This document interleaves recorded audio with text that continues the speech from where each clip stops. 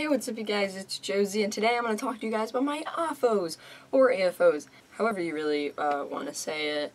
But first, look at my shirt. See, it's just so accurate. It's your body. Yeah, your body with Ehlers Danlos Syndrome. I only got mine when I was it was a few months before I turned 20. It probably should have been a lot more earlier, but it wasn't. Yes, it was a very long battle. You know, I constantly had inserts you put in your shoe, and then I got them like custom-made inserts. I literally destroyed them in 6 months. So I think that's whenever it did kind of switch to we have no other option. You gotta get AFOs.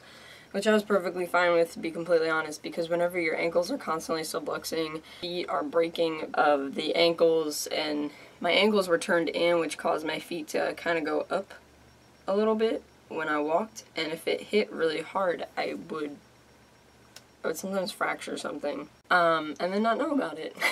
After so many years of all that happening, and it was screwing up my knees, and then it can also screw up your hips along with it, which is exactly what was happening. So they finally said, no, you need these, so we're going to go and do that.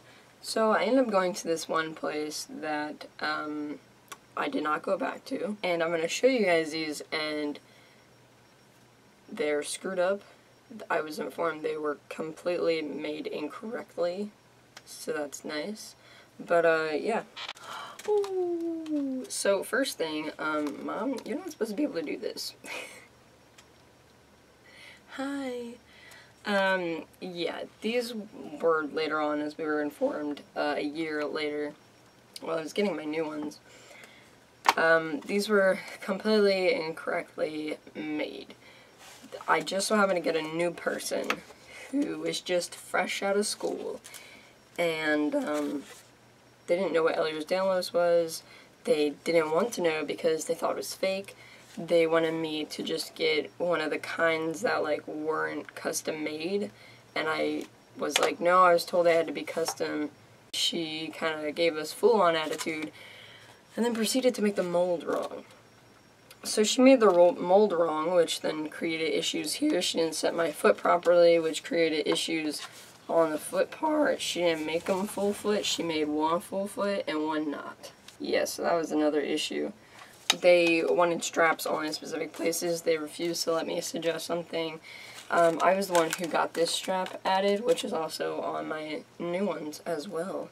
And then what kind of started happening was, because they made them wrong, there was issues with this, and my ankle would kind of get caught in between, and it would like hit my ankle.